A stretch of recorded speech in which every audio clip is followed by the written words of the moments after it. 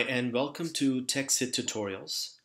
Today we're going to learn about scope and scope chain in JavaScript. Scope chain is probably one of the most important topic in JavaScript because um, many programmers make this particular mistake where they actually jump into JavaScript without understanding scope thoroughly and pays hefty price for it. And I couldn't find any good book where it explains it well. And so I thought, okay, it's my responsibility to actually create this tutorial for those who are still struggling to understand scope, or at least starting out and trying to learn JavaScript properly. So like many other languages, JavaScript follows lexical scoping. Means scope of a variable is defined by its location within the code. Means a location where you define your variable is very important. Now you need to understand this next line. This is the mantra of the scoping in JavaScript. Nested functions have access to variables declared in their outer space. So we're going to come back to this statement, but let's understand first how it works. So let's say you have this blue box, which is a global scope. And then within that blue box, you have another box, green box, which is a function A. And then there is a nested function B within a function A. We're going to look at a code example in a bit, but I just want to explain it to you in this format so that it makes much more sense. That means B should have access to variables defined in function A. And then function A should have access to variables defined in global scope. Let's say you have a variable G equal to global in the global scope. And then I'm going to have another variable A equal to A it's written within function A. And then I have another variable called B in function B. Now let's see who can access what.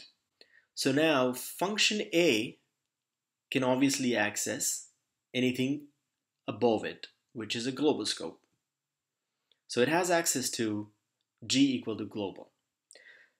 But it does not have access to variable B because it's nested within function A. So you only have access to something that is outer scope. Function B also has access to variables defined in global scope all the way. Outer scope means anything outer than B, which means function A and global scope for function B. And it also has access to variables defined in function A. Now let's write some code. So in order to write code, we're gonna use this wonderful site called jsfiddle.net. JSFiddle, if you have never used it, allows you to actually write code and see the result right away. So you can write your HTML here, you can write your JavaScript here, CSS here, and in this box you will see the result. So what we're going to do is we're going to write some JavaScript in this box. Okay. So let's start. So this considers a global scope. We haven't written anything in here. This is a global scope here. Okay. Now what we're going to do is we're going to create a variable called global equal to, it's a string,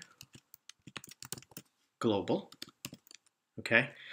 Now second thing we're going to do is we're going to write a function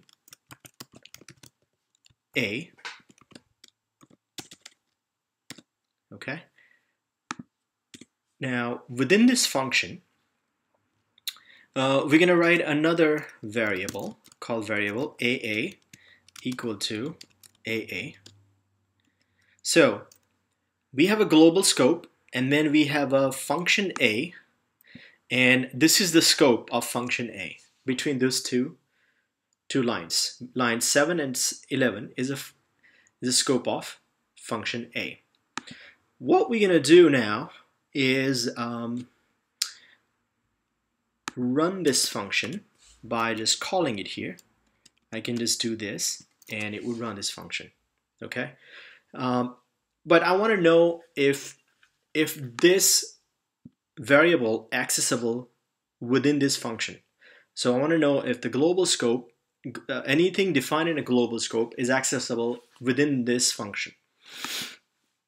So what I'm gonna do is simply write alert. I can just say alert global. If it's available within the scope, then it should alert. It should open a message. If it's not available, then it would give an error. Okay, so let's run this. As you can see, it gave me a pop-up. That means it's available. Okay. Now let's do something else. Is it available? Is AA available outside A? Let's try.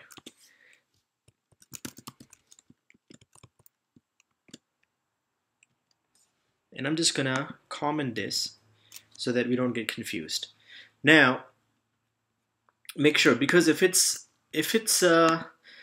not available, then it should give me. I'm just opening here. I'm just gonna inspect the element here. So I'm gonna run it again.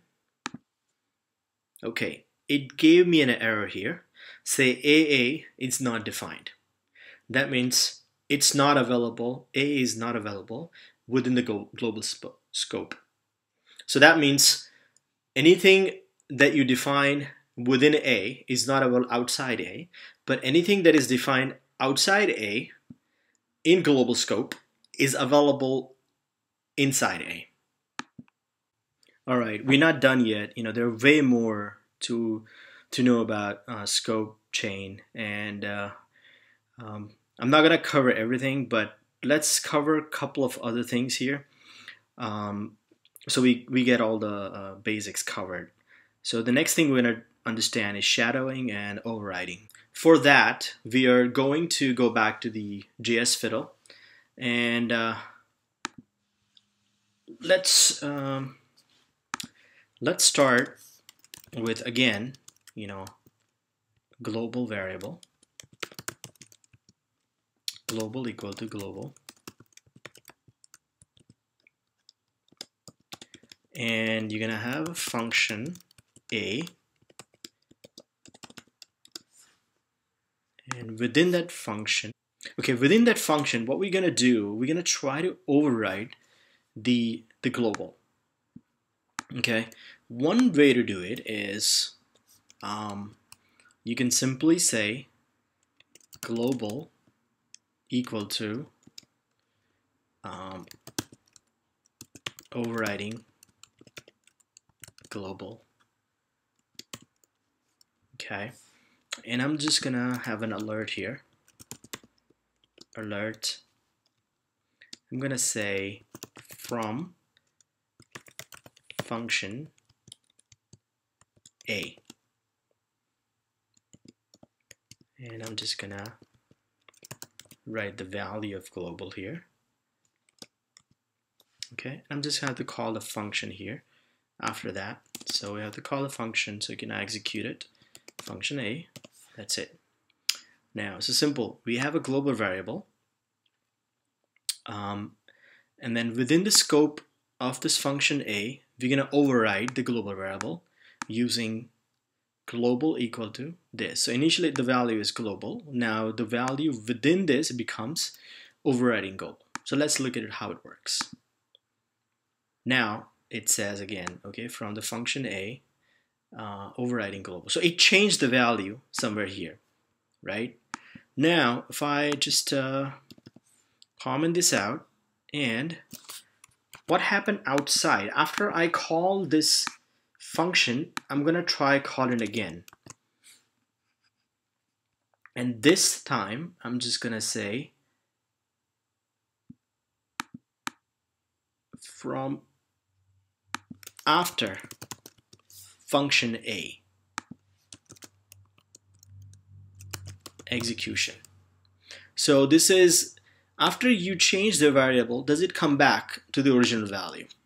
So let's do this. No, you can still see that the value has changed. So this is how you override a variable that is outside your scope. Okay, now in this example, we're going to make a tiny change. So in this line here, 8, instead of overriding, we are going to redefine the variable, global. So we define first time in the global scope, and now we're redefining the same variable within a local scope of A. But we, instead of overriding global, we're going to call it redefining global. Okay, now we're going to run this.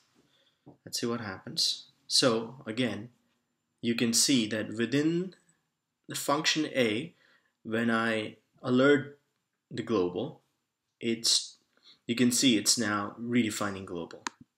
But different from prior example, if I try to call it again from outside the scope of A, what happens? It changes back its value to global. It's no longer, as soon as it comes out of execution of A, it becomes the original value. Well, actually, it's not. What happened in this situation is that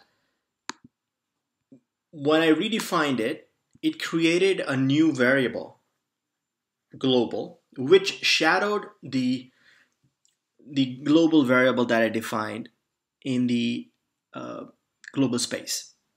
This is called shadowing. So in the computer programming, variable shadowing occurs when a variable declared within a certain scope, in this case it's the local scope of A, has the same name as a variable declared in the outer scope. It's not overloading or overriding, which is completely different, where it's just changes the value of the one that is defined outside the scope. This basically shadows the variable that was defined outside. So if you want to try this particular example, you can, I have saved the example at the JS fiddle, my JS fiddle.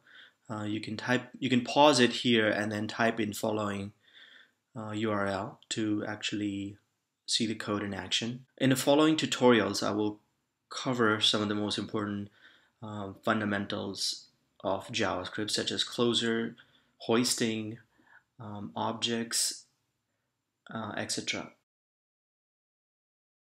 And if you want particular topic covered, please email me, or you can always leave a comment on my website or a YouTube comment section. And if you feel that I need some improvement, or if you like a particular thing about this tutorial, then please write it and like the video and subscribe to the channel. Thank you.